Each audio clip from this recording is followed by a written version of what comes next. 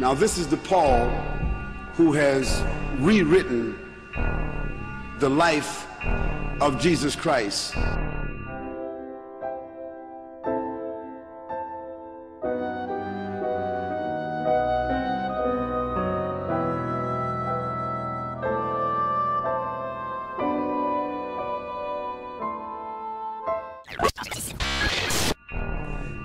If we want to look at the origins of Christianity, to a great extent we have to look at Paul of Tarsus as the person who originated Christianity.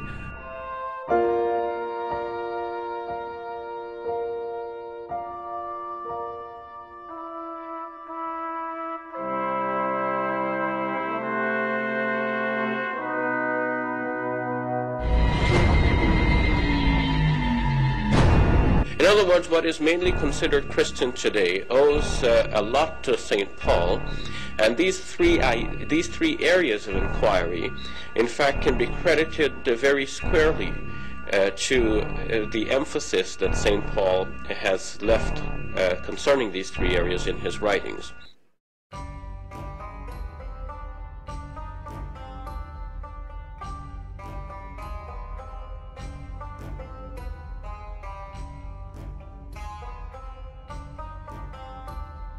Many Muslim critics assert that the Apostle Paul was not a true apostle of the Lord Jesus Christ. They erroneously argue that Paul came in after the real apostles and took over the scene, corrupting Christianity. Many Muslims assert that the original message of Jesus and his true followers, their supposed Islamic teaching, was in complete disagreement with Paul's new theology. In contrast to this modern Islamic view, the Christian position is that history demonstrates Paul was truly converted to Christianity. Christians argue that the evidence shows he was accepted by the original apostles and by the earliest Christians as a genuine convert with sound theology who was given an important mission from Christ himself. In this presentation, I will weigh the evidence that both sides offer. When investigating historical issues, it is important to use a reliable method to come to truth. I will be appealing to what is known as the historical method, as I argue that there are many strong reasons to affirm Paul's apostleship and no strong reasons to deny Paul's apostleship. I will utilize historical principles, including the concept of multiple independent attestation, early accounts, i.e. the oldest source material, eyewitness testimony, disinterested comments, and the criterion of embarrassment. It is also important to speak to the lack of early reliable evidence for the modern Muslim view concerning Paul. Lastly, I will demonstrate that the modern Islamic polemic against Paul is not consistent with many early Muslim traditions which affirm that Paul was in fact viewed as a true apostle. Positive historical case for Paul's apostleship. When historians use the historical method, they will consult the earliest sources regarding the historical issue in question. The earliest sources pertaining to Paul are the 1st century documents that were canonized into the Bible in the 4th century. The Bible is not one source. It is a compiled collection of many separate documents written over a span of about 1,400 years. The 1st century texts that were canonized into the New Testament have much to say concerning the Apostle Paul and are thus very important to our study. Some Muslims may object and assert that one cannot use the Bible to prove Paul. However, such a surface-level objection is based on ignorance since, again, the New Testament is a collection of valuable early historical documents, many of which speak directly to this issue.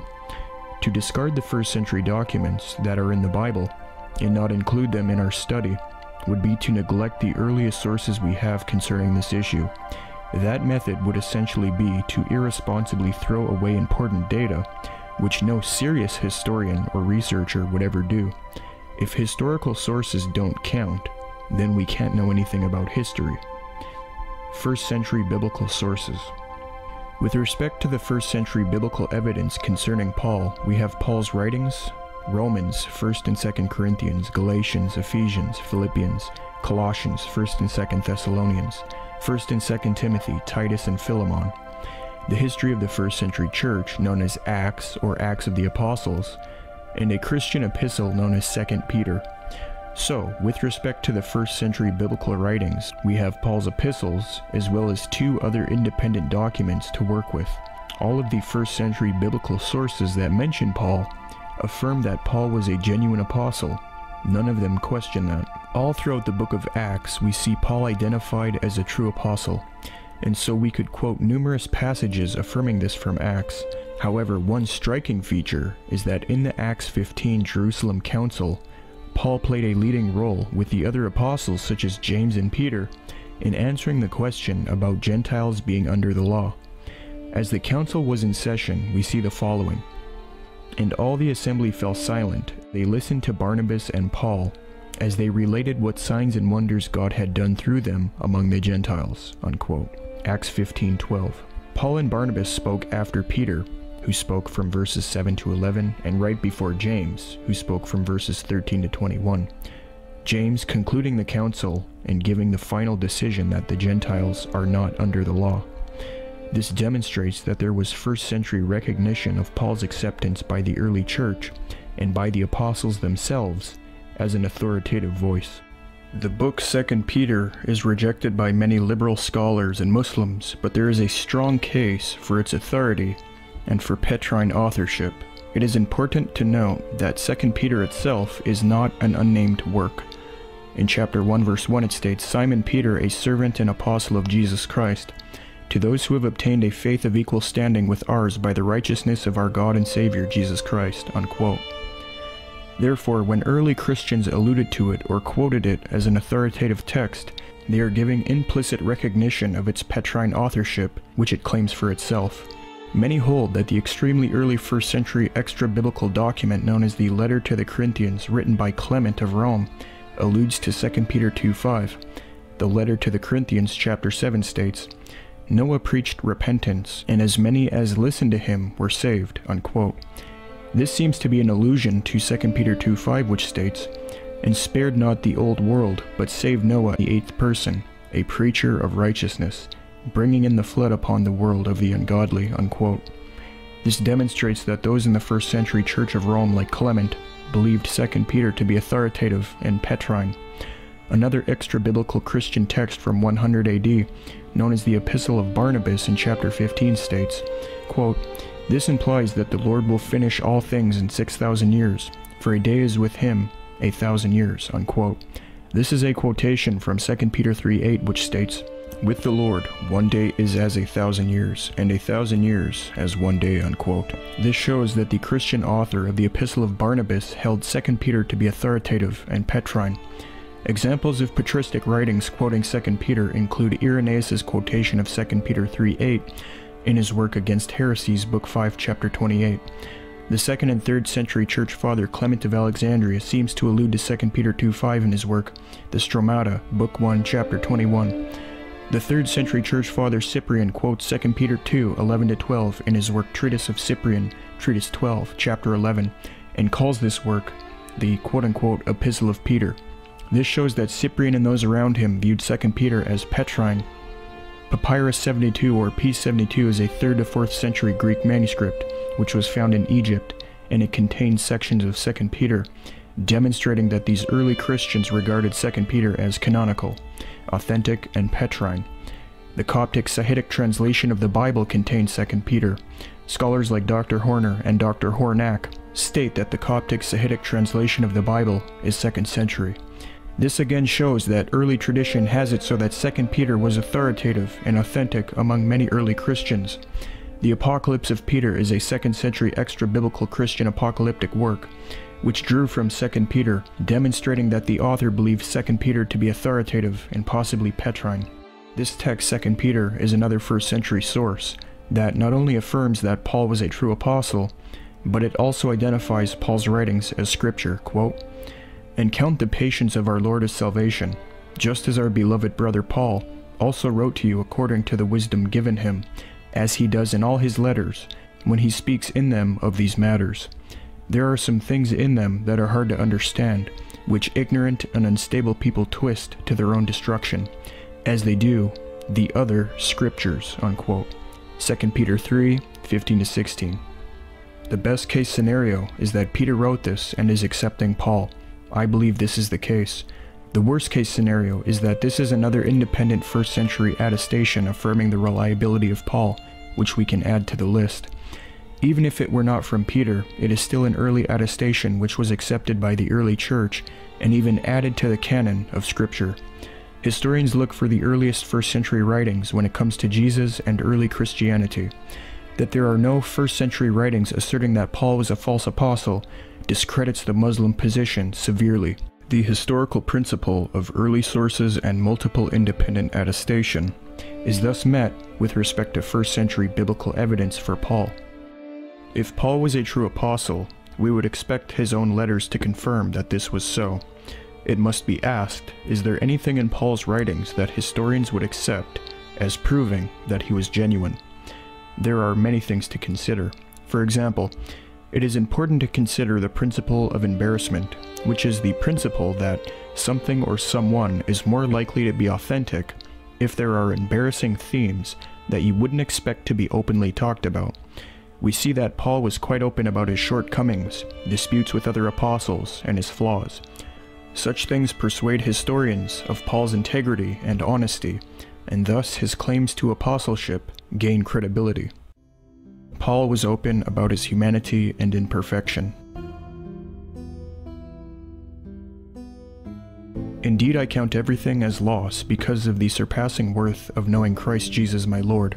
For his sake I have suffered the loss of all things, and count them as rubbish, in order that I may gain Christ, and be found in him, not having a righteousness of my own that comes from the law, but that which comes through faith in Christ, the righteousness from God, that depends on faith, that I may know him and the power of his resurrection, and may share in his sufferings, becoming like him in his death, that by any means possible I may attain the resurrection from the dead. Not that I have already obtained this, or am already perfect, but I press on to make it my own, because Christ Jesus has made me his own. Philippians 3:8-12. And I thank Christ Jesus our Lord, who hath enabled me, for that he counted me faithful, putting me into the ministry, who was before a blasphemer, and a persecutor, and injurious, but I obtained mercy because I did it ignorantly in unbelief. And the grace of our Lord was exceeding abundant with faith and love, which is in Christ Jesus. This is a faithful saying, and worthy of all acceptation, that Christ Jesus came into the world to save sinners, of whom I am chief. Howbeit for this cause I obtained mercy, that in me first Jesus Christ might show forth all long-suffering, for a pattern to them which should hereafter believe on him to life everlasting. 1 Timothy 1:12-16. So to keep me from becoming conceited, because of the surpassing greatness of the revelations, a thorn was given me in the flesh, a messenger of Satan to harass me, to keep me from becoming conceited. 3 times I pleaded with the Lord about this, that it should leave me. But he said to me, My grace is sufficient for you, for my power is made perfect in weakness. Therefore I will boast all the more gladly of my weaknesses, so that the power of Christ may rest upon me. 2 Corinthians 12:7-9. This information meets the principle of embarrassment which historians look for. Christ and the apostles had a very high view of holiness and sanctification, and so therefore we wouldn't expect Paul to admit his imperfection and need for grace if he was an impostor trying to usurp or lead people away from the moral teachers Jesus and the apostles. It is a human tendency to want to appear morally good in religious settings. This is especially true of those times. Although Paul was a sanctified model for morality and exhorted others to be moral, he was honest in admitting that he, like everyone else except Christ, was not perfect, and that he, like everyone else, relied on God's grace in his life. We know from history that later untrustworthy people who claimed to follow Christ, such as Pelagius, dishonestly claimed to be completely morally perfect. One would naturally expect something like this from Paul if he was trying to usurp Jesus and the apostles who taught holiness and sanctification. But Paul, being genuine, admitted his imperfection, as did the other prophets and apostles either explicitly or implicitly in Scripture, and taught that one ought to strive for holiness in light of being imperfect. In being honest about his imperfection and his reliance on God's grace, Paul was doing the right thing, according to Jesus' teaching on salvation. Hence, this kind of material demonstrates that Paul was genuine, since if he was not, there would be no reason to include these types of admissions in his epistles, admissions that critics may twist or use against Paul. Paul recorded his rebuke of Peter. One thing you would not want to do if all you were was a false apostle pretending to be a true apostle is invent a story where you rebuke a major influential apostle in front of others for not handling the gospel accurately. However, this actually happened. Paul did just that to the apostle Peter, demonstrating that Paul genuinely cared about the gospel and would not compromise it for anyone, including major apostles he worked with who stepped out of line. Quote, "But when Cephas came to Antioch, I opposed him to his face, because he stood condemned. For before certain men came from James, he was eating with the Gentiles, but when they came, he drew back and separated himself, fearing the circumcision party. And the rest of the Jews acted hypocritically along with him, so that even Barnabas was led astray by their hypocrisy. But when I saw that their conduct was not in step with the truth of the gospel, I said to Cephas before them all, If you, though a Jew, live like a Gentile and not a Jew, how can you force the Gentiles to live like Jews? We ourselves are Jews by birth, and not Gentile sinners. Yet we know that a person is not justified by works of the law, but through faith in Jesus Christ. So we also have believed in Christ Jesus, in order to be justified by faith in Christ, and not by works of the law, because by works of the law, no one will be justified." Unquote. Galatians 2:11-16. Peter learned from this mistake and would go on to grow in grace, remain close with Paul, and eventually die as a martyr in Rome, where Paul was also martyred, proving that Peter was a genuine appointed leader of the early church. Jesus himself taught that Peter would die a faithful man following God in John 21:18-19, which demonstrates that Peter learned from his mistake with Paul in Galatians 2:11-14 and was put back on the path of righteousness for the remainder of his life. Quote, "Truly, truly, I say to you, when you were young, you used to dress yourself and walk wherever you wanted. But when you are old, you will stretch out your hands, and another will dress you and carry you where you do not want to go. This he said to show by what kind of death he was to glorify God. And after saying this, he said to him, Follow me." Unquote. John 21:18-19. Moreover, there is early extra-biblical material which mentions Peter and Paul simultaneously teaching the Christians in Rome. This proves that Peter and Paul reconciled their past differences, the Galatians 2:11-14 dispute. This is evidenced in the document known as the Letter to the Romans, written by Ignatius of Antioch, who was a pupil of the apostles. Quote, "I do not command you, as Peter and Paul did." Unquote. Moreover, the 2nd century church writer Irenaeus reports an ancient tradition about Peter and Paul's time in Rome together, demonstrating that they remained close despite their conflict in Galatians 2:11-14. Irenaeus states, "By pointing out here the successions of the bishops of the greatest and most ancient church known to all, founded and organized at Rome by two most glorious apostles, Peter and Paul. That church which has the tradition of the faith, which comes down to us after having been announced to men by the apostles." Unquote. Their martyrdoms in Rome are documented by Clement's letter to the Corinthians, chapter 5. Quote, "Let us set before our eyes the illustrious apostles. Peter, through unrighteous envy, endured not one or two, but numerous labors, and when he had at length suffered martyrdom, departed to the place of glory due to him. Owing to envy, Paul also obtained the reward of patient endurance, after being 7 times thrown into captivity, compelled to flee, and stoned.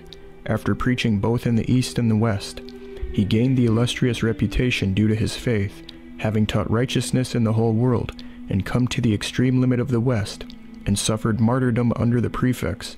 Thus he was removed from the world, and went into the holy place, having proved himself a striking example of patience." Unquote.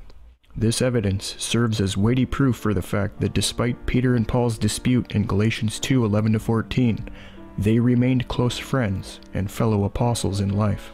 This information tells us a lot about the integrity and reliability of Paul. One would not expect Paul to report that he publicly rebuked a fellow worker and major apostle if in fact he was some usurper trying to fit in.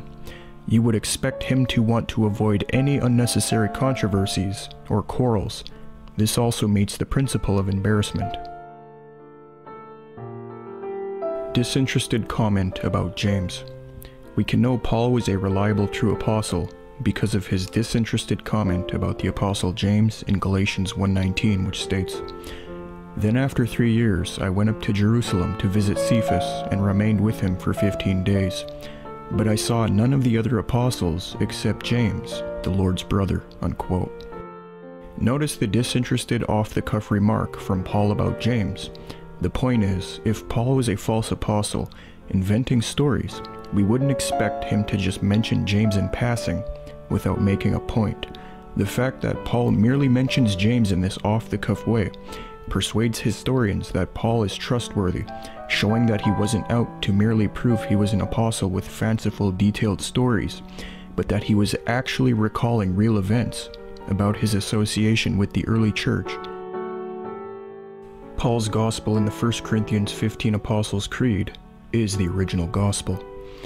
We can know Paul was a genuine apostle preaching the original gospel because his 1 Corinthians 15 Creed, which he received very early from the apostles Peter and James, is dated very closely to the time of Jesus' crucifixion by scholarship, which shows that Paul's message was not some later innovation. The Creed states, "For I delivered to you as of first importance what I also received, that Christ died for our sins in accordance with the Scriptures, that he was buried, that he was raised on the 3rd day in accordance with the Scriptures, and that he appeared to Cephas, then to the 12. Then he appeared to more than 500 brothers at one time, most of whom are still alive, though some have fallen asleep. Then he appeared to James, then to all the apostles. Last of all, as to one untimely born, he appeared also to me." 1 Corinthians 15, 3-8. Here Paul reminds the Corinthian church that this gospel message, or creed, which he previously preached to them orally, was first given to him. It is important to note that Paul mentions that he received this creed before giving it to them. The first century evidence demonstrates that Paul received this creed from Peter and James around AD 35 in Jerusalem. This demonstrates that Paul's gospel, Jesus' sacrifice for sins, the resurrection and appearances, was not some later corruption, but that it goes right back to the beginning, coming from the original apostles who walked with Christ. I will demonstrate this by constructing a timeline based on the early data. First, scholars put Jesus' crucifixion at about AD 30. After surveying the historical literature, Dr. Ben Witherington III affirms, quote, "It makes sense to conclude that Jesus died on Nisan 14, April 7th, in AD 30, unquote. In his work on the resurrection, Dr. Mike Licona notes that 30 AD is the standard dating of Jesus' death among scholars. With that said, Paul's conversion to Christianity is dated 1 to 2 years after Jesus' death by scholars. Dr. Craig L. Blomberg puts Paul's conversion at 32 AD, 2 years after Jesus' death. One of the leading scholars on this subject is Dr. Gary Habermas, and he notes that scholars usually place Paul's conversion 1 to 2 years after the cross and goes with AD 32. He states, "Paul's conversion is usually placed 1 or 2 years later, so let's just say 2, that's 32 AD, unquote. The first century documentation shows that after Paul's conversion around AD 32, he then went to Arabia, and after 3 years he went to Jerusalem to see Peter and James. Galatians 1, 15-19 states, "But when he who had set me apart before I was born, and who called me by his grace, was pleased to reveal his Son to me, in order that I might preach him among the Gentiles, I did not immediately consult with anyone, nor did I go up to Jerusalem to those who were apostles before me, but I went away into Arabia, and returned again to Damascus. Then after 3 years, I went up to Jerusalem to visit Cephas, and remained with him 15 days. But I saw none of the other apostles except James, the Lord's brother," unquote. With respect to this material, Dr. Howard Clark Key notes that it, quote, "can be critically examined, just as one would evaluate evidence in a modern court or academic setting," unquote. Therefore, when one does so, you can see that the information harmonizes into a consistent stream, in that you are left with a clear picture about where this creed comes from. Galatians 1, 15-19 shows that in AD 32, Paul was in Arabia for 3 years until AD 35, and then he went to Jerusalem. Paul went to Jerusalem in AD 35, to meet with Peter and James 5 years after Jesus' crucifixion and resurrection. In Galatians 1:18, it says something extremely noteworthy with respect to Paul's 15-day Jerusalem stay in AD 35. It says, quote, "I went up to Jerusalem to visit Cephas, Peter, and remained with him for 15 days, unquote. The word for visit there is actually a bad translation. The Greek word there is historio, where we get our English word history. According to the standard lexical work of today, the Bauer Arndt Gingrich Danker Greek English Lexicon, page 483, the Greek word historio means to get information from. It means to gain an account. Therefore, this first century data shows that in AD 35, Paul met with Peter in Jerusalem to inquire about the gospel, or gain a historical account of the gospel and confirm that what he had previously received from the Lord through revelation in Galatians 1:11-12 was the true account of the gospel preached by the apostles. That at this time Paul received the 1 Corinthians 15 creed from Peter and James is the position of the majority of scholars. The creed, which talks about Jesus dying for our sins and rising from the dead. In the verses just preceding the actual creed in 1 Corinthians 15, verses 1-3, we see technical rabbinic terms denoting the passing of previously received oral tradition, which many scholars argue is in reference to Peter transmitting this creed to Paul in AD 35. Words like delivered or handed on, paradidomai, and received, paralambano, in reference to Paul receiving this creed from Peter and James in Jerusalem. It makes perfectly logical sense, along with the fact that Paul says he went to gain a historical account from Peter, that in his 15 days in Jerusalem with Peter and James, he received, paralambano, this creed. It is illogical to think that Paul would not be discussing such important issues with Peter and James after his dramatic experiences. Of course, Paul would want to confirm the gospel with Peter and James, gaining a historical account of the gospel from them, to see if it lined up with what he had previously come to believe in the 3 years prior. This, I feel, along with the majority of scholars who have written on the subject, is the best explanation among a few as to where Paul got his transmitted 1 Corinthians 15 creed. If Paul received this creed from Peter in AD 35, then Paul's gospel is traced right back to the beginning. This would mean that Paul's message is not some later innovation or novelty, but is instead traced back to those who walked and talked with Jesus, the apostles. This utterly refutes the modern Muslim claim that Paul came in later and corrupted Christianity with a new gospel. Moreover, there is absolutely no first-century evidence questioning this event with Peter and James, or casting doubt on it. Scholars have much to say concerning this creed, its reliability, and its date in light of Paul receiving it very early. The British biblical scholar Michael Goulder states that the creed, quote, goes back at least to what Paul taught when he was converted, a couple of years after the crucifixion, unquote. Professor Ulrich Wilkins states that this material, quote, undoubtedly goes back to the oldest phase of all, in the history of primitive Christianity, unquote. The scholar Walter Casper contends that this creed was circulating by the end of 30 AD. The notable atheist New Testament critic Gert Ludemann states, quote, the elements in the tradition are to be dated to the first 2 years after the crucifixion, not later than 3 years after the death of Jesus, unquote. Liberal scholar James D.G. Dunn states, this tradition, we can be entirely confident, was formulated as a tradition within months of Jesus' death, unquote. Gerd Thaysen and Annette Mertz state, quote, the analysis of the formula tradition about the resurrection of Jesus allows the following conclusion. A tradition in 1 Corinthians 15:3b-5, which goes back very close to the events themselves, attests appearances to both individuals and groups. The credibility of this tradition is enhanced because it is in part confirmed by the narrative tradition, which is independent, and because in the case of Paul, we have the personal testimony of an eyewitness who knew many of the other witnesses, unquote. Reginald Fuller states, quote, it is almost universally agreed today that Paul is here citing tradition, unquote. The eminent scholar F.F. Bruce also argues that Paul received this creed from Peter and James in AD 35 in Jerusalem, quote, in the list, 2 individuals are mentioned by name as having seen the risen Christ, and 2 only.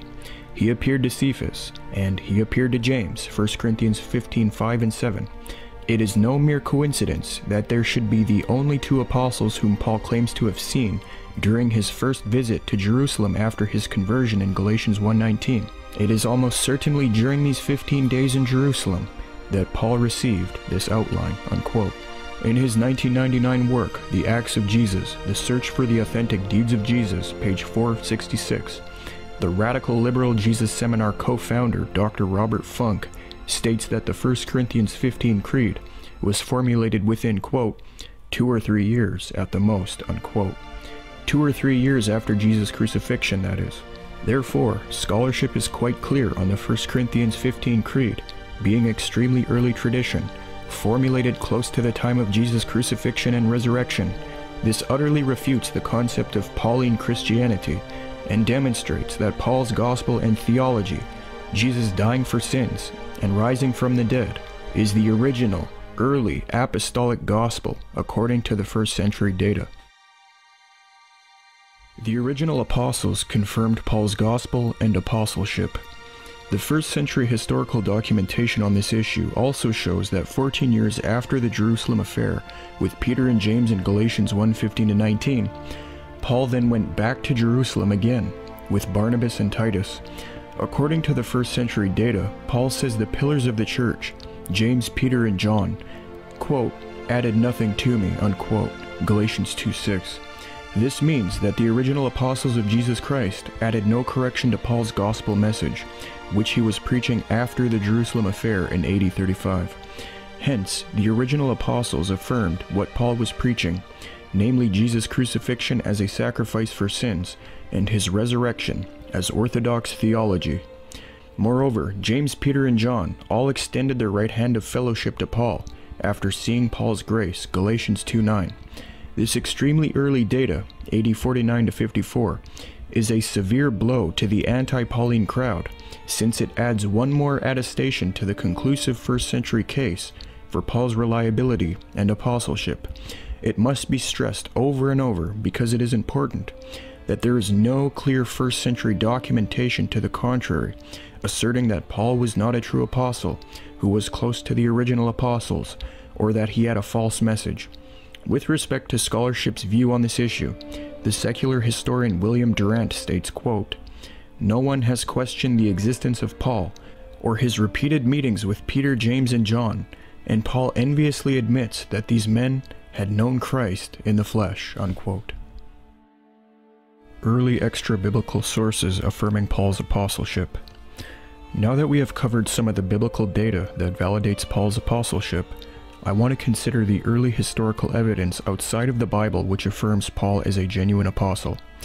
An important and often overlooked consideration to observe in this study has to do with expectations. If Paul was in fact genuine, as I contend, we would expect to find extremely early church writers affirming the apostleship of Paul, as well as quoting his epistles as being authoritative, on the same level as Scripture, or directly as Scripture. This is precisely what we find as the evidence is examined. If Paul was not a true apostle, then we would not expect to find numerous instances of the earliest extra-biblical writers, who were often students of the original apostles, affirming Paul's apostleship and viewing his writings as Scripture. If Paul was not a true apostle, but was instead a false usurper as the Muslims claim, we would expect at least some evidence from the first century followers of Jesus and the apostles to state their case in opposition to Paul, relegating him to the status of impostor. However, the earliest evidence is conclusive in affirming Paul's reliability. Ignatius of Antioch. Ignatius of Antioch was a first century pupil of the original apostles. In the early document known as the Martyrdom of Ignatius chapter 1 we read, quote, "Ignatius, the disciple of John the Apostle, a man in all respects of an apostolic character, governed the church of the Antiochians with great care," unquote. The 3rd to 4th century church historian Eusebius states that Ignatius was the second bishop of Antioch after the apostle Peter, Evodius preceding him, which shows that Ignatius was in very close proximity to the apostles. Eusebius states, "At this time Ignatius was known as the second bishop of Antioch, Evodius having been the first. Simeon likewise was at that time the second ruler of the church of Jerusalem, the brother of our Savior having been the first," unquote. And, quote, "Ignatius, who was chosen bishop of Antioch, second in succession to Peter," unquote. The 4th to 5th century Christian Theodoret also states, quote, "You have no doubt heard of the illustrious Ignatius, who received the episcopal grace by the hand of the great Peter, and after ruling the church of Antioch, wore the crown of martyrdom," unquote. This is important because if Paul was a false teacher and usurper, Ignatius, being a follower of the apostles and their gospel, he often quoted the Gospels of Matthew and John as well, would have pointed out Paul's supposed theological errors or commented on Paul being a supposed false apostle. However, this 1st century martyr bishop offers early data in support of Paul's association with the other apostles, as well as Paul's rightful authority in the church. Ignatius wrote the following in AD 110 to the Christians in Rome, quote, "I do not command you as Peter and Paul did," unquote. This extremely early material is affirming that Paul worked alongside Peter in leading and commanding the Christian church in Rome. Ignatius has other valuable remarks affirming the reliability of Paul. For example, in writing to the Christians in Ephesus, Ignatius relays that Paul accurately gave the gospel to the Ephesians, that Paul was martyred for his faith, which also shows Paul's reliability, as well as his deep respect and honor for Paul. Quote, "You are initiated into the mysteries of the gospel with Paul, the holy, the martyred, the deservedly most happy, at whose feet may I be found, when I shall attain to God, who in all his epistles makes mention of you in Christ Jesus," unquote. Ignatius often quotes Paul's epistles as authoritative writings, thus demonstrating that Paul was viewed positively in the earliest strand of 1st century Christianity. For example, in Ignatius's letter to the Ephesians chapter 18, Ignatius quotes 1 Corinthians 1:20. He states, "Where is the wise man? Where is the disputer? Where is the boasting of those who are styled prudent? For our God, Jesus Christ, was, according to the appointment of God, conceived in the womb by Mary, of the seed of David, but by the Holy Ghost. He was born and baptized, that by his passion he might purify the water," unquote. 1 Corinthians 1:20 states, "Where is the one who is wise? Where is the scribe? Where is the debater of this age? Has not God made foolish the wisdom of the world?" unquote. In Ignatius's letter to the Magnesians, chapter 11, he quotes 1 Timothy 1:1. He states, "Jesus Christ, who is our hope, from which may no one of you ever be turned aside," unquote. 1 Timothy 1:1 states, "Paul, an apostle of Jesus Christ, by command of God our Savior, and of Christ Jesus, our hope," unquote. In Ignatius's letter to Polycarp, chapter 5, he quotes Ephesians 5:20. He states, "In like manner also exhort my brethren in the name of Jesus Christ, that they love their wives, even as the Lord loved the church," unquote. Ephesians 5:25 states, "Husbands, love your wives, as Christ loved the church, and gave himself up for her," unquote. In the same letter to Polycarp, chapter 1, Ignatius quotes 1 Thessalonians 5:17. He states, "Give yourself to prayer without ceasing," unquote. 1 Thessalonians 5:17 states, "Pray without ceasing," unquote. We know that Ignatius was fed to lions in a Roman Colosseum for his faith, since Christianity was being persecuted by the Roman state.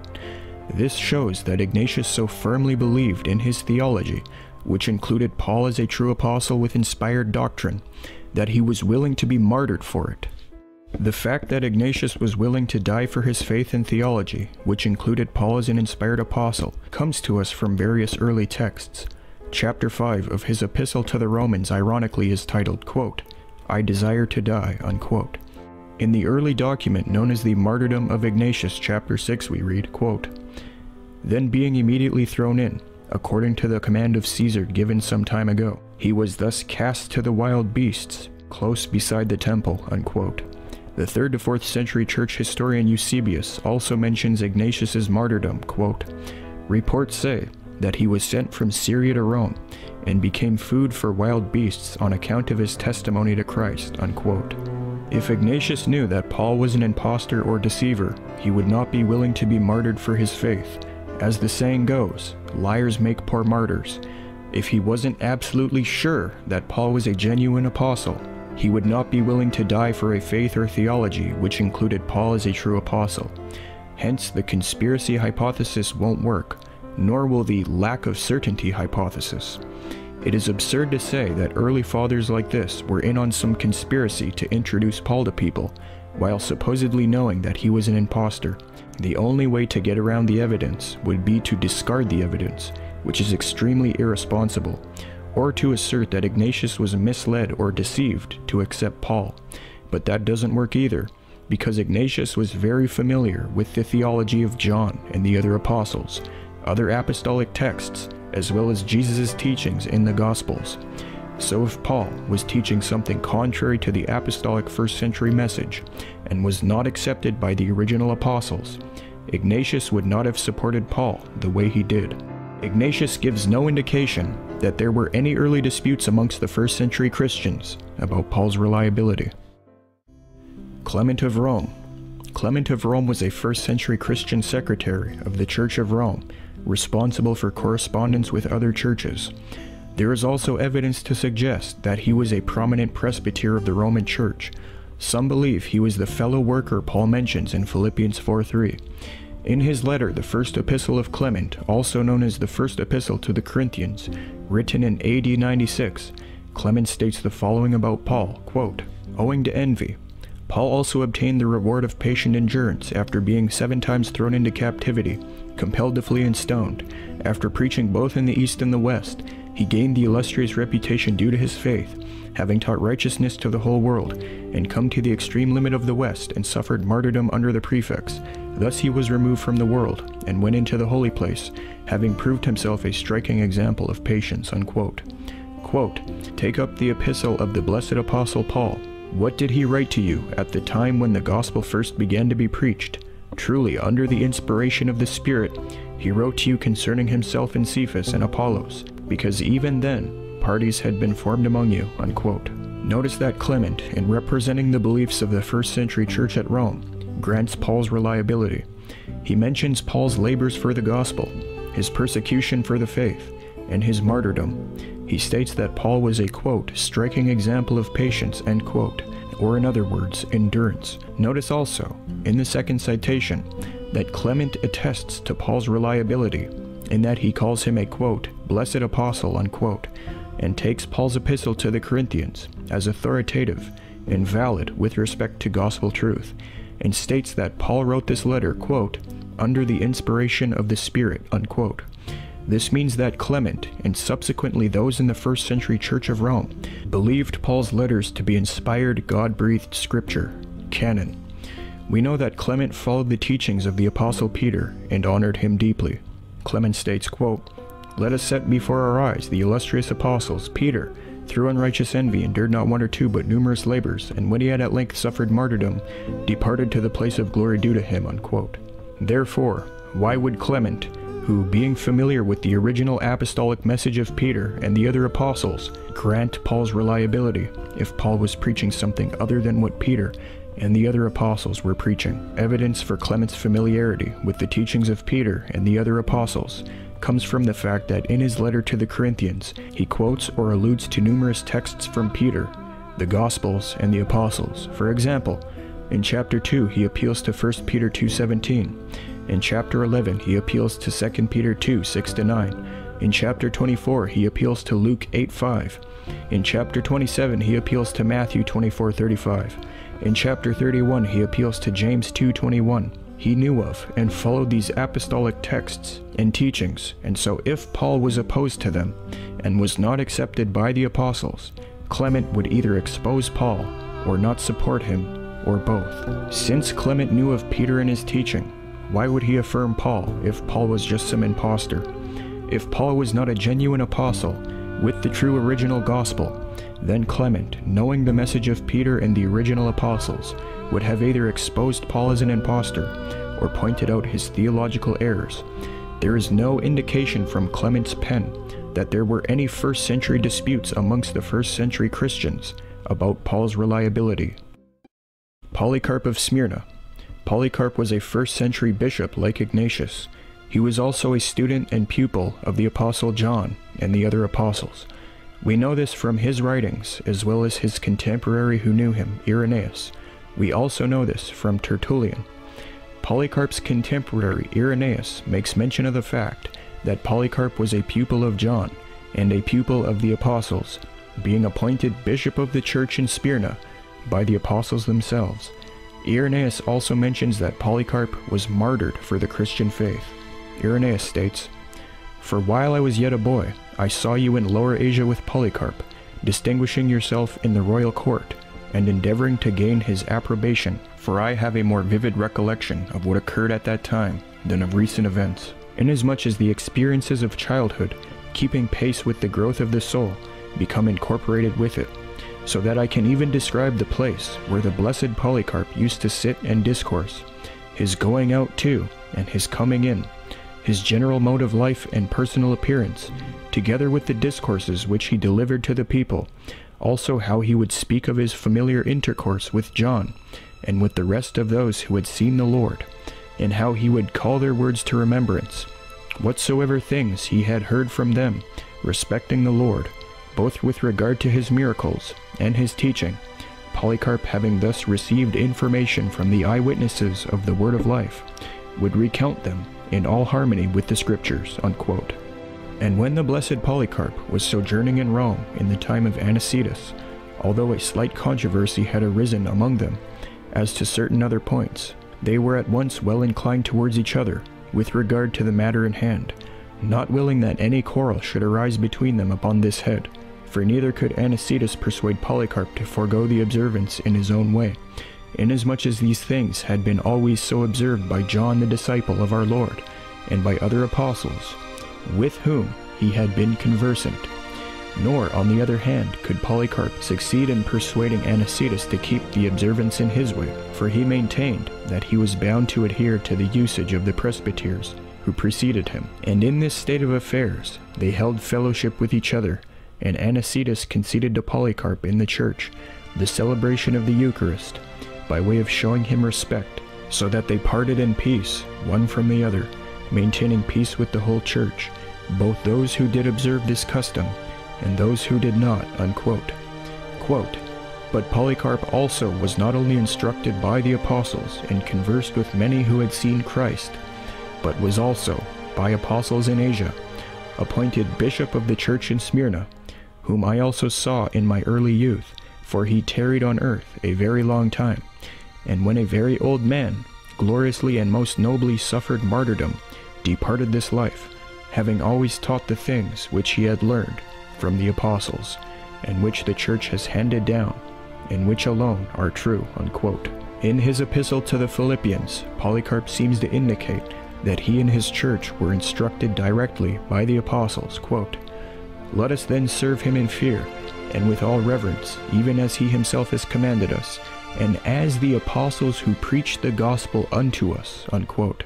A 2nd century document, written around AD 156, known as the Martyrdom of Polycarp, reported his brutal martyrdom, showing that he was willing to die for his faith in theology, which included Paul as a true apostle.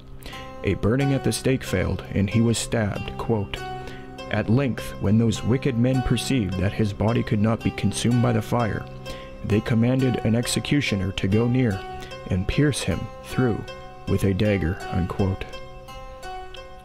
Therefore, in light of all this early evidence which demonstrates that Polycarp knew the original apostles, knew their original 1st century gospel message, was appointed bishop of the church in Smyrna by the apostles, and suffered brutal martyrdom for his faith, it is indeed interesting that he would then affirm the apostle Paul is genuine and sound theologically, if Paul was a false apostle. Polycarp states, quote, "For neither I nor any such one can come up to the wisdom of the blessed and glorified Paul.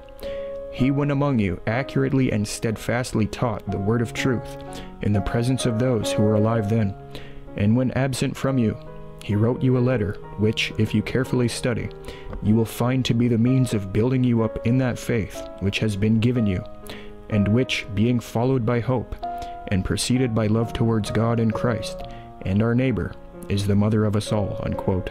Quote, "I exhort you all, therefore, to yield obedience to righteousness, and to exercise all patience, such as you have seen set before your eyes, not only in the case of the blessed Ignatius, and Zosimus, and Rufus, but also in others among yourselves, and in Paul himself, and the rest of the apostles." Unquote. Quote, "For if a man govern himself in such matters, how shall he enjoin them on others?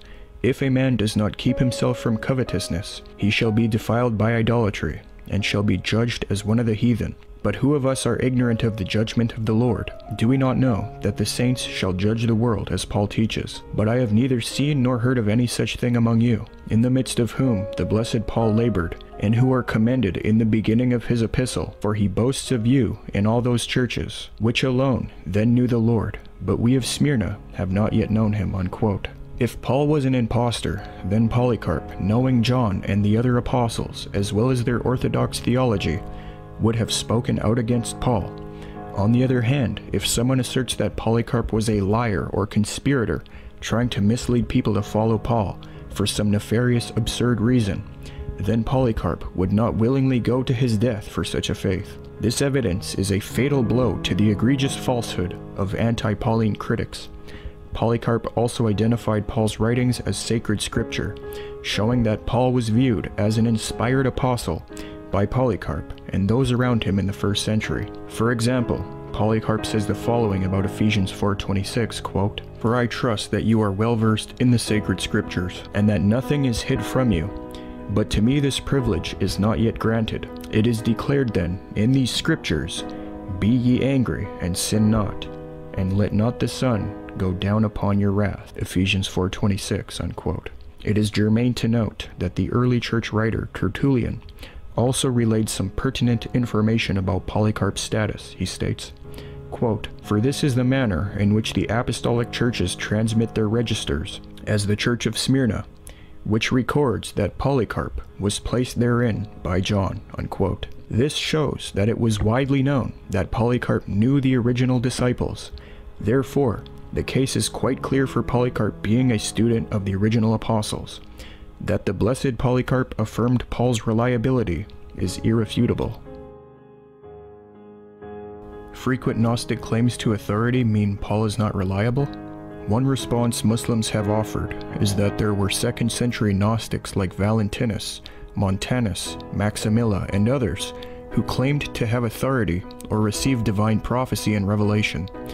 Therefore, Muslims argue, since it was common for people to lie and claim to receive prophecy, authority, and revelation, one should not accept Paul. However, this is just the logical fallacy known as the problem of induction fallacy.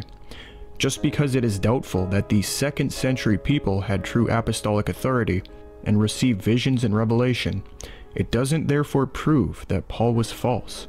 That would be like me saying, because my cat is orange, therefore all cats must be orange.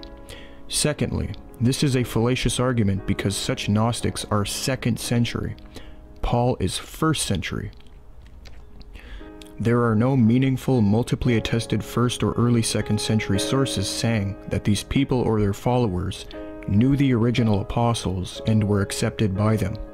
There is a wealth of multiply attested 1st and early 2nd century evidence affirming that Paul and his followers knew the original apostles and were accepted by them. There is no meaningful 1st century evidence that Valentinus, Montanus, and Maximilla saw visions of the risen Lord. There is a wealth of 1st century evidence that Paul saw a vision of the risen Lord. There is no evidence whatsoever that Valentinus, Montanus, and Maximilla were willingly martyred for their faith. There is reliable 1st and early 2nd century evidence that Paul and his followers were willingly martyred for their faith.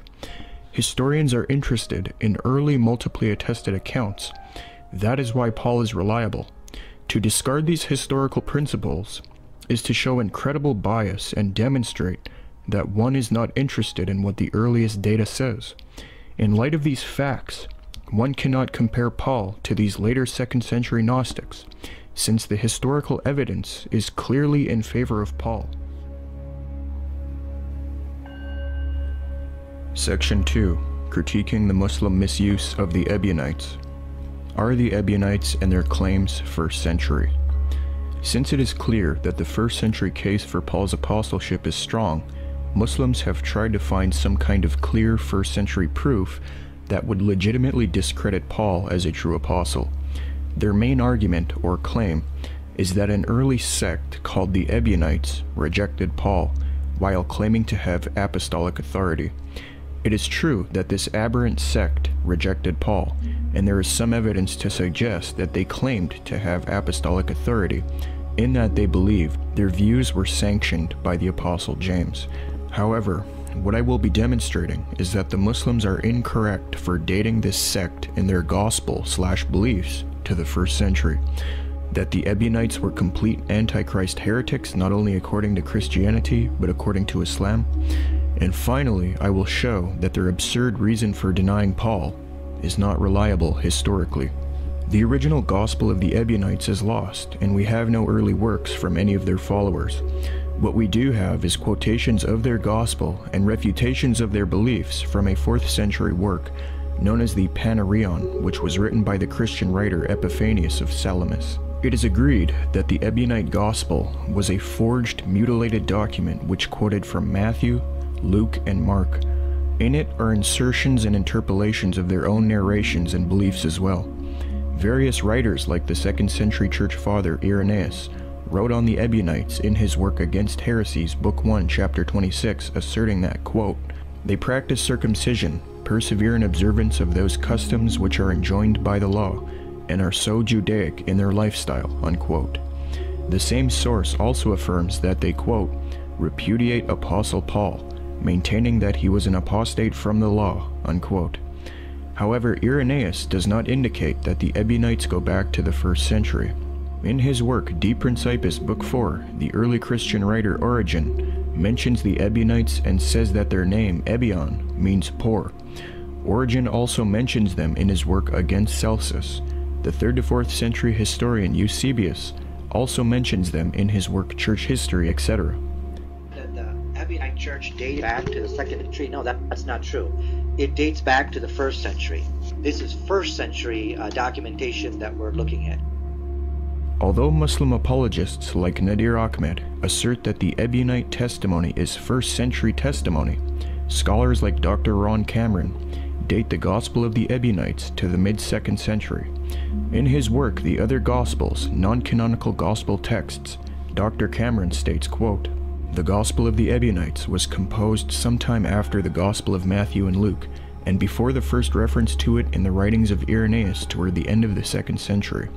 A date of composition in the middle of the 2nd century, when several other gospel harmonies were also being written, is most likely," unquote.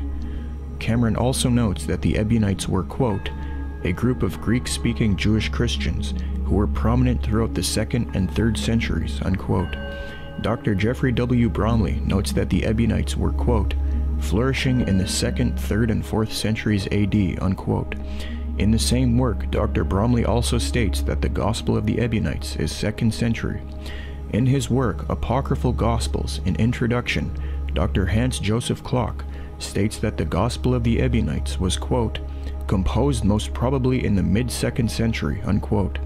It must be stressed that it is widely acknowledged that there is no firm historical material proving that the Ebionite sect itself dates to the 1st century. Dr. Bart Ehrman has offered some speculation on this issue, however, because he feels that some of their beliefs are somewhat similar to those of the 1st century Galatians that Paul was in opposition to, that maybe the Ebionites are the physical and spiritual descendants of the Galatians. However, Ehrman doesn't attempt to trace such a line of descent with any meaningful historical evidence. One Muslim apologist, Sami Zaatari, feels that this speculation from Ehrman is enough to prove that, quote, "the Ebionites do have a foundation, even during the time of Paul," unquote. However, Ehrman himself is not even sure if there were Ebionites at the time when Paul disputed with the Galatians in the 1st century, since he says things like, quote, "if these Christian Jews were in existence before the destruction of the Jewish temple in 70 AD, unquote. The fact is that there is just no real solid evidence tracing the Ebionite tribes to the 1st century. Scholarship holds that they emerged in the 2nd century, and so therefore, their assertions about Paul not being a true apostle are merely late opinions far removed from the time of the apostles. The evidence shows that it wasn't until Paul was already dead when their fanciful distortions about him emerged. In fact, the earliest mention of their rejection of Paul comes from Irenaeus' 2nd century work Against Heresies, and so therefore we have no evidence that their rejection of Paul wasn't just some 2nd century novelty. Some people claim that the Ebionites can be traced back to 1st century Jerusalem, because in Against Heresies, Book 1, Chapter 26, Irenaeus reports that, quote, they even adore Jerusalem as if it were the house of God, unquote. However, Sakari Hakinen states that the, quote, expression means the typical prayer orientation towards Jerusalem, and it cannot be used as evidence of the origins of the Ebionites in Jerusalem. As the Ebionites were committed to Jewish traditions, it was natural that they also prayed like Jews, unquote. In his detailed treatment on the subject, Dr. Joseph A. Fitzmyer sums up the current scholarly position saying, quote, there is simply no evidence for their existence in the 1st century AD, either before or after the destruction of Jerusalem, unquote. Damaging heresies of the Ebionites. The fact that the Ebionites were abominable heretics, according to both Islamic and Orthodox Christian theology, should make people question why Muslims use their late singular non-multiply attested testimony against Paul as evidence. Paul warned about potential heretics who would come and forbid the eating of meat and things of this nature.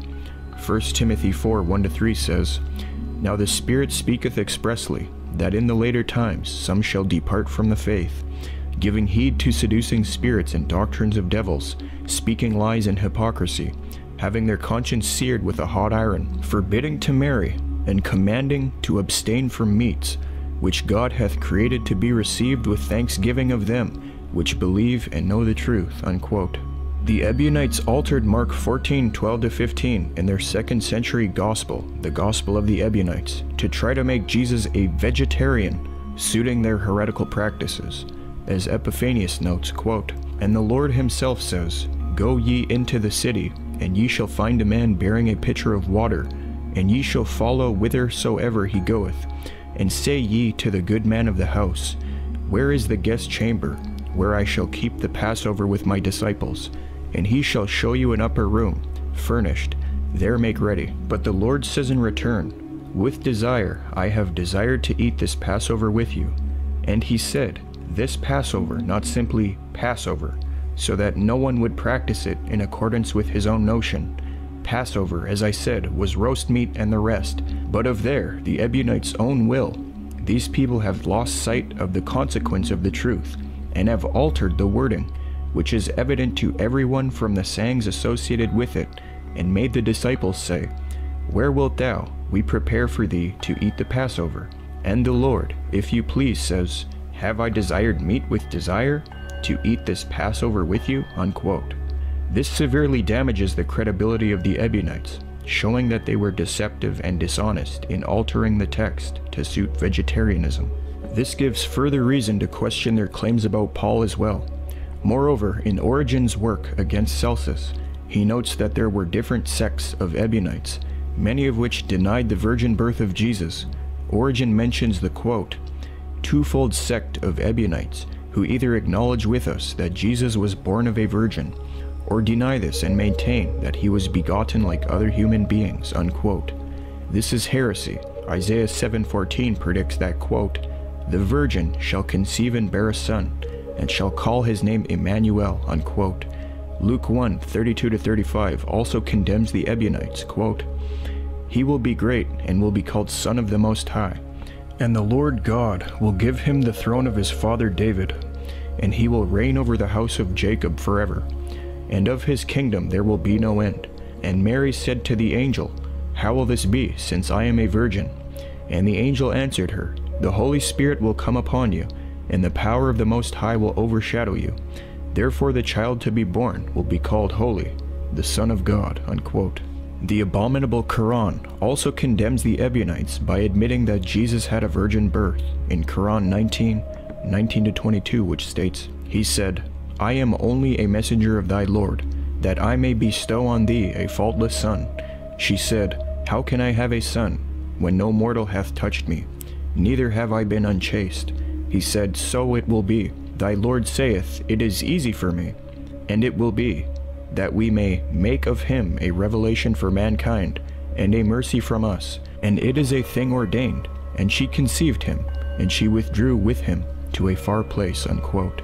The Ebionites held to numerous heresies about Jesus, including their claim that Jesus was the person of Adam, or a created spirit who was higher than the angels. Epiphanius states, quote, "For some of them even say that Adam is Christ, the man who was formed first and infused with God's breath. But others among them say that Christ is from above, that he was created before all things, and that he is a spirit higher than the angels, and ruler of all, that he is called Christ, and the world there is his portion. But he comes here when he chooses, and he came in Adam, and he appeared to the patriarchs with Adam's body on. And in the last days, the same Christ who had come to Abraham, Isaac, and Jacob, came and put on Adam's body, and he appeared to men, was crucified, rose, and ascended," unquote. This type of apostasy is condemned in John 1:1-3, which affirms that Jesus is the incarnate God when it states, "In the beginning was the Word, and the Word was with God, and the Word was God. The same was in the beginning with God. All things were made by him, and without him was not anything made that was made," unquote. See also Philippians 2:6-11. This Ebionite heresy is also condemned by Islamic teaching. Quran 575 asserts that Jesus was just a human messenger, like those who passed away before him, not Adam or a pre-existent exalted spirit, quote. "The Messiah, son of Mary, was no other than a messenger, messengers, the like of whom had passed away before him." Lastly, a Muslim writer named Abdullah Smith claims that the Ebionites, quote, "did not believe Jesus was God or the Son of God," unquote. However, historians realize that the Ebionites did believe Jesus was the adopted Son of God, a heresy according to both Christianity and Islam. The Gospel of the Ebionites alludes to the baptism of Jesus, saying, quote, "A voice sounded from heaven that said, 'You are my beloved Son. In you I am well pleased. I have this day begotten you,'" unquote. They took this and affirmed a form of adoptionism. According to Christianity, Jesus is the eternal divine Son of God, bearing the nature of God. See Proverbs 33:4, Isaiah 9:6, and 1 John 5:20. Not the adopted Son of God. And according to Islam, Jesus is not the Son of God in any sense. See Surah 6:101 and Surah 112, 1-4. Therefore, one must question the integrity of any Muslim who would appeal to these antichrist heretics for reliable information on Paul. These 2nd century apostates are unreliable heretics according to both Islam and Christianity, and therefore the Muslim apologists ought to stop appealing to them and their late opinions as if they somehow represented early Orthodox Christian belief. They clearly did not. The absurd Ebionite charge against Paul. One would expect some kind of meaningful, widely acknowledged reason as to why the Ebionites would reject Paul in light of all of the early evidence proving that he was reliable. However, the reason given to us by the Ebionites as to why they asserted that Paul was not a true apostle is so absurd and outlandish that it makes me question why any Muslim would appeal to their late opinions as an argument. Epiphanius, writing in the 4th century, reports the following Ebionite charge, quote, "The Ebionites declare that he, Paul, was a Greek. He went up to Jerusalem, they say, and when he had spent some time there, he was seized with a passion to marry the daughter of the priest. For this reason he became a proselyte, and was circumcised. Then, when he failed to get the girl, he flew into a rage, and wrote against circumcision, and against the Sabbath, and the law," unquote. Obviously, this is a late concocted fable. It is quite remarkable that this is the basis for their bold rejection of Paul. This absurd charge, reported in the 4th century by Epiphanius, comes from an earlier lost Ebionite source called the Ascents of James. However, this source, which is the original source that this Ebionite fable comes from, is neither early nor reliable. Dr. George Strecker and Dr. Robert Van Voorst date this document to AD 150 to 200 and affirm that it was written in Pella in Transjordan. In their work, the brother of Jesus, James the Just in His Mission, Bruce Chilton, and Jacob Neusner note that this is the, quote, "consensus view on the date and place of origin of the ascents," unquote. Therefore, this charge against Paul is not reliable historically and thus we have great reason to question the Ebionite claims about Paul. This Pauline fable is not multiply attested by any other source in the 1st or 2nd centuries.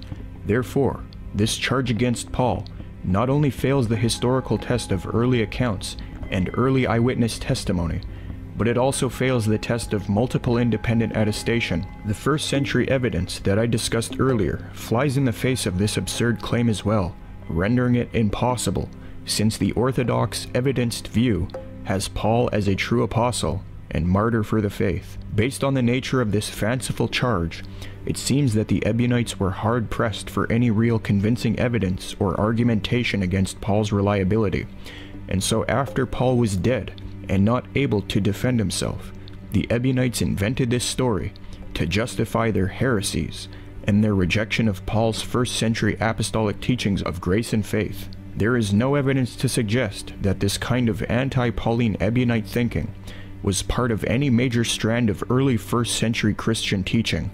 None whatsoever. There is a wide and broad scholarly view for this Ebionite charge against Paul being a later fabricated legend, story, or development, as opposed to historical reality.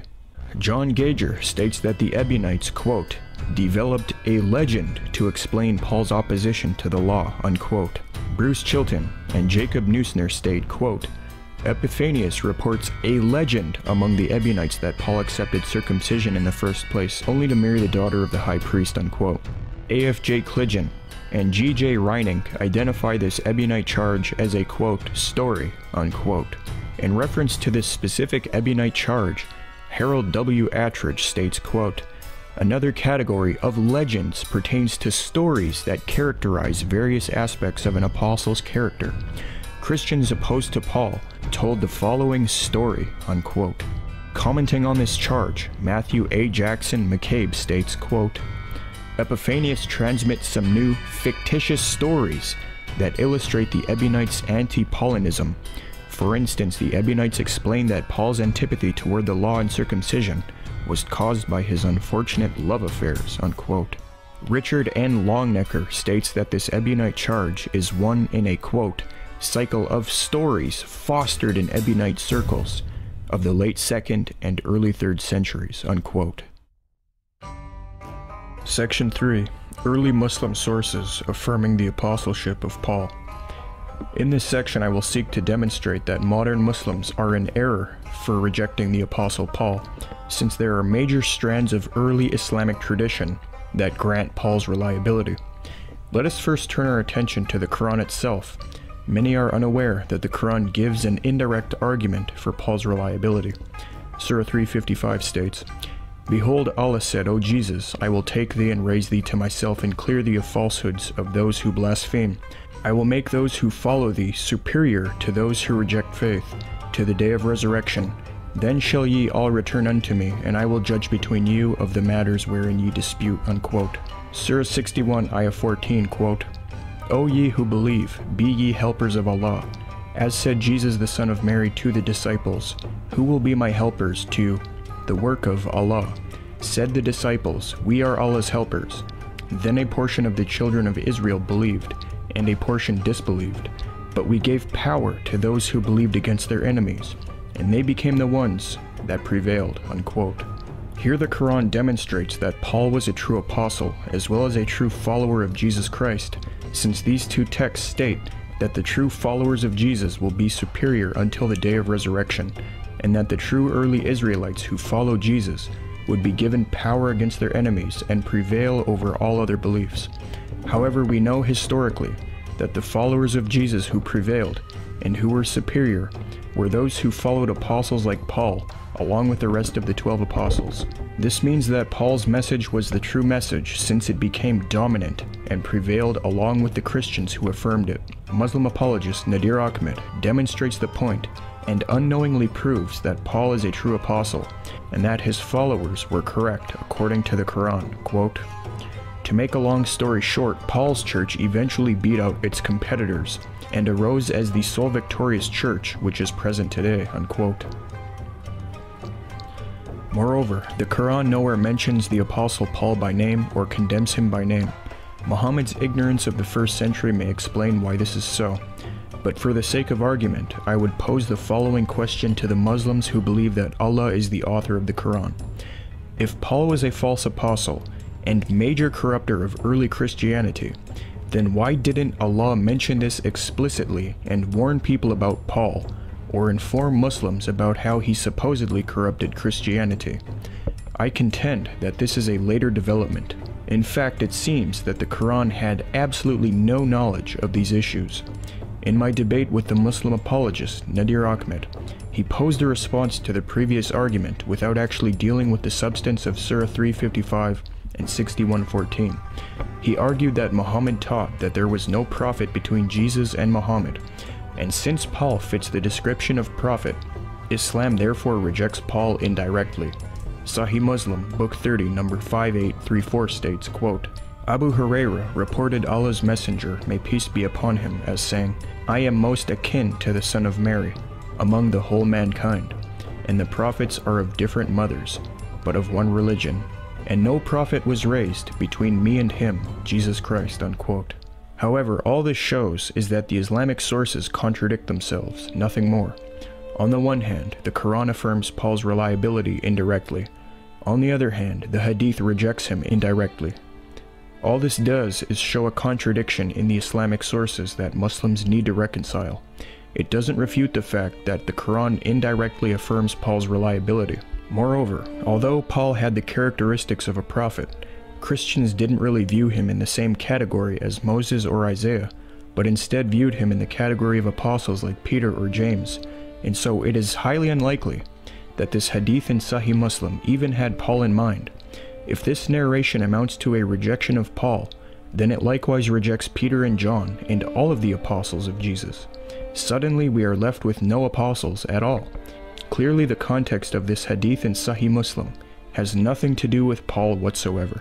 Commenting on Surah 6114, the respected Islamic commentator Al-Qurtubi grants the apostleship of Paul, quote, It was said that this verse was revealed about the apostles of Jesus, may peace and blessings be upon him. Ibn Ishaq stated that of the apostles and disciples that Jesus sent to preach, there were Peter and Paul who went to Rome, Andrew and Matthew who went to the land of the cannibals, Thomas who went to Babel in the eastern lands, etc. Notice that this ancient Muslim tradition has Paul as a true apostle. If Muhammad and the early Muslims taught that it was a priority to view Paul as a false usurper whose teachings were to be avoided, then we would not expect to find these ancient Muslim traditions which grant Paul's reliability. If it were a clear Muslim doctrine in the 7th and 8th centuries to reject Paul as the corrupter of Christianity, then one would not expect to find comments like this from Al-Qurtubi and Ibn Ishaq. In a separate work, The Life of Muhammad, the 8th century Muslim historian Ibn Ishaq reports a tradition informing us about a popular Muslim view of Paul, quote, Those whom Jesus son of Mary sent, both disciples and those who came after them, in the land were Peter the disciple and Paul with him. Paul belonged to the followers and was not a disciple, to Rome. Andrew and Matthew to the land of the cannibals, etc. Similarly, the 9th century Islamic exegete and historian Al-Tabari has this to say of Paul, quote, Among the apostles and the followers who came after them were the apostle Peter and Paul, who was a follower and not an apostle. They went to Rome, unquote. Brother Sam Shimon has offered a detailed discussion on the subject of early Islam's view of Paul, wherein he states that with respect to this kind of identification of Paul as a follower and not a disciple, that this is in no way meant to discredit Paul or defame him. Shimon notes that the translator of Al-Tabari's history, Moshe Perlman, comments on this saying that, quote, In Islamic terms, the messengers or apostles paved the new path. Their work is continued by the Tabi'un, the followers, members of the next generations who lead the faithful, unquote. Therefore, by identifying Paul as a follower and not an apostle, this has nothing to do with questioning Paul's status or reliability. It has to do with his sequential chronology. It is very interesting that although later generations of Muslims are quick to attack the Apostle Paul, the historical evidence shows that there was an early strand of Islamic tradition reported by some of Islam's greatest sources granting the reliability of the Apostle Paul. Al-Tabari also states that Paul was martyred for his faith, which further shows his credibility, as well as early Islam's support of Paul and Jesus' apostles. Quote, Abu Jafar says, "They assert that after Tiberius, Palestine and other parts of Syria were ruled by Gaius, son of Tiberius, for 4 years. He was succeeded by another son, Claudius, for 14 years, following which Nero ruled for 14 years. He slew Peter and crucified Paul head down. For 4 months, Botlaeus, Vitellius, ruled thereafter." Unquote. What must be stressed about all of this data is that if the Orthodox Muslim understanding at that time was an emphatic recognition that Paul was a usurper or corrupter, we simply would not see references like this about Paul being an apostle or follower of Jesus. These writings demonstrate that the anti-Pauline sentiment we see from Muslims today is not based on any clear teaching of Muhammad or early Islam. It is the product of a process of development in trying to solve the problem as to why Christianity is different than Islam. For further reading on the issue of early Islam's view on Paul, as well as a comparison between Paul's theology and Jesus' theology, proving that they taught the same things, see the following articles. Conclusion. In this presentation, we have seen that the first century biblical data on Paul is unanimous and clear. We saw that it contains pertinent information which historians find persuasive in demonstrating that Paul was reliable. We saw that the early extra-biblical testimony from those who knew the apostles or who were familiar with their views and writings affirmed Paul's reliability. We saw that these early martyrs truly believed in their theology, which included Paul as a true apostle, and were willing to die for that belief.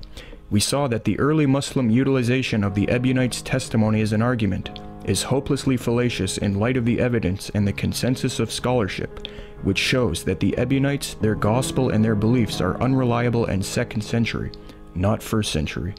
We saw that the Ebionites were unreliable, deceptive heretics, according to both Islamic and Christian theology, who even altered the Gospel of Mark to suit their heretical views. We saw that they held to numerous damnable heresies. We saw that their rejection of Paul is not reliable in that they invented 2nd century fables about him that have no basis in reality. We saw that serious scholarship is clear in rejecting their testimony and placing them and their material in the 2nd century. And lastly, we saw that there is a very early strand of Islamic tradition that grants the validity of the Apostle Paul. I honestly feel that the Muslim has absolutely no historical basis for rejecting Paul's apostleship, but that they are forced to do so because of sustainability and philosophical or faith reasons. Christ has risen, he is Lord.